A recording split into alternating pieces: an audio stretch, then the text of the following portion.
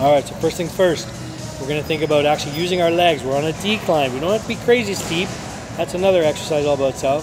But we're keeping our obliques involved, right? We're keeping our obliques involved because we're gonna protract to do this skull crusher. That's what gives you all this room for your shoulder.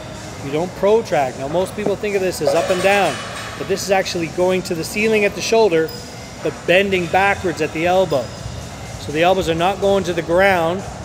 The elbows are going to the back of the room, and then they're going to push, like to the ceiling until they go, oh, they come around a corner. There you go. And so all of a sudden we have enough motion here. There you go. So you'll feel some long head there. You'll feel some nice tricep stuff. The elbows are bending. Don't worry about just parallel, tabletop. Perfect. There you go.